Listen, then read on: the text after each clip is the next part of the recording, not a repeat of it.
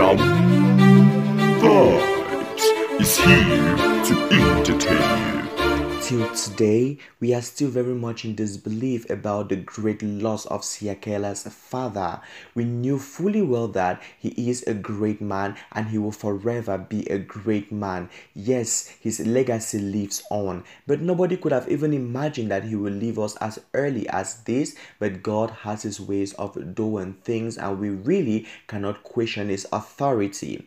In today's video, we are going to be going details about what actually happened to him, what he was suffering from, what claimed his life, and of course the details of his funeral ceremony. Before I give you all the entire details and information, you're welcome to my YouTube channel. Kindly subscribe to this YouTube channel, like this video, drop a comment after watching the entire video, and hit on to my post notification bell. The funeral of the popular Reverend Bab Dlamuka from Moja Love reality program in Siyacela, Ghana is expected to be attended by many people across the country, including respected people, because he is the man of the media and of course he is a very respectable person right up to his village. Dlamuka passed on to glory last week after an illness that was definitely confirmed by the family. He sadly left 30 children and 35 grandchildren. From all indications, it has been confirmed that he is definitely going to be laid to rest finally at his home cemetery in Bab Dlamuka. The spokesperson for the Dlamuka family, who is also their son-in-law, said that everyone is welcome to come along with them as well because it's not so easy for them at this point in time. He said it is still so hard to believe that the family is cooperating so well, but things have to move on the way they move on because this is a very crucial situation, and if they don't cooperate now, then when are they going to ever cooperate again? It is hard to believe that Babs no more.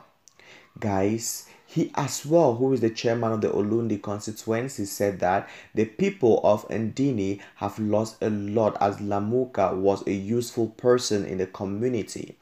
Dlamuka was too young to get sick and leave us like this. Illness is what affected him, but we are planning a very decent one for him. He has to be laid to rest most definitely, and of course he's supposed to go in peace and see peace reign in his family. This is definitely going to be accompanied with dignity and with members of the community. You wouldn't need a car, money or any help if Dlamuka was there. The orphans in the community were known by him, who personally visited them so that they can sleep and eat. We as a community have lost a lot, said Kaba. He said they are urging members of the public and members of his political party to come in large numbers to accompany Dlamuka because it's not an easy one and they want his family to actually have a light one on them. I mean, taking care of all these responsibilities at this point in time is going to be so difficult. When I see and look at all of this, I even think about Siyacela. I mean, this guy is very much irresponsible, and several people even point fingers at him for having a hand in Dlamuka's early departure. We know fully well that Dlamuka was very much ill, but Siyacela definitely wasn't the best of child. He wasn't actually living the best life in order to even improve his father's mental state and as well to help his father recover. He was just giving the father more and more headache and more reasons why he should even leave this world.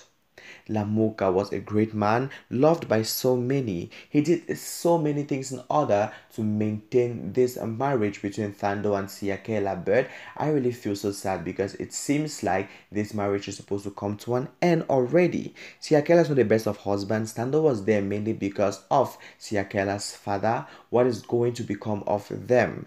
Siyacela definitely has to man up right now. You all tell me what you feel about all of these allegations on Siyacela.